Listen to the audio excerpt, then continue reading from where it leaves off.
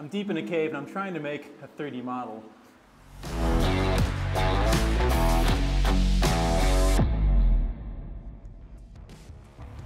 So why am I here deep in a cave right now? Well, I'm trying to make a 3D model using lasers.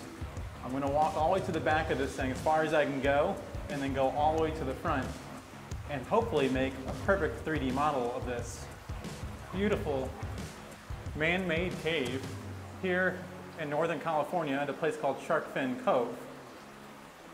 Now, I hope to see a few things. One, I hope to see the detail that this laser will actually capture on all these walls and surfaces. Whoa. Almost fell into the water there. And two, I'm going to take this same laser and go out and put it on a drone. I'm going to fly the whole area above, because what I want to do, I want to tie the two together. I want to get the aerial data and then the data here in the cave. So that way we can have one 3D model and you guys can all see just how crazy cool this is. It's pretty cool. I made it back as far as I want to go, which is to this pipe, and looks like I can make it all the way to the other side, but I think that's a journey for another day.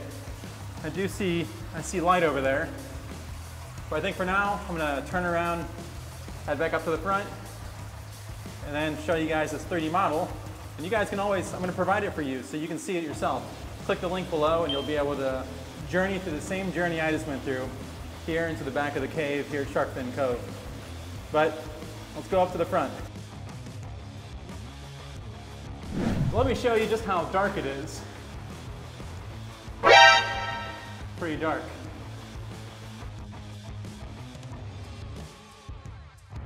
Look at this graffiti on the wall. I bet you the laser scanner will pick all this graffiti up.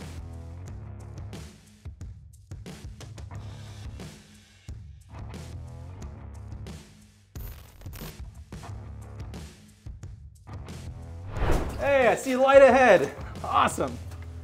Oh, we made it to the back of the cave and to the front. I'm excited to be back out here in fresh air. Why don't I take a second and explain to you a little bit about this device I'm holding in my hand.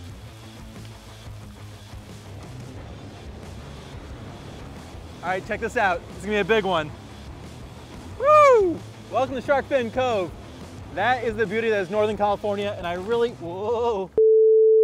wanted you guys to experience this a little bit, but I also said I was gonna explain what this device is in my hand. So this is the ROCK R3 Pro. It's a LiDAR scanner, and I'm using it in the SLAM configuration, and that means I'm indoors. I can go into that cave, and it's shooting out about 600,000+ laser pulses a second, stitches those together and makes a 3D model using lasers.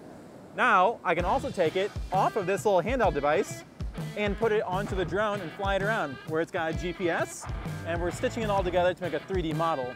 So my goal here today is to take the cave and the drone, stitch all that data together, so that way you guys can experience a little piece that is Northern California and SharkFin Cove. I'm gonna go up to the top of the hill, put it on the drone, fly and capture the next data set. Let's go.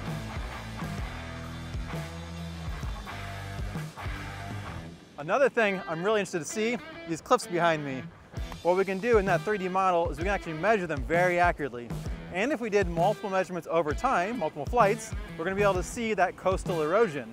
And here in Northern California, coastal erosion, it's a big deal. Just one more thing you can do with that 3D data. All right, we just got the R3 Pro installed on the drone, made a mission plan real quick. Now it's time to capture the SharkFin Cove. Let's see how it looks.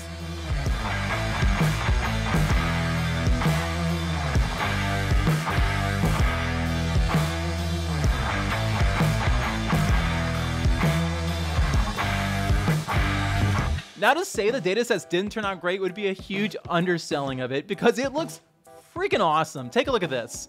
So here we see from above, this is the whole data set, the SharkFin Cove. You can see those cliffs, the caves. You can actually see that's the shark fin right there.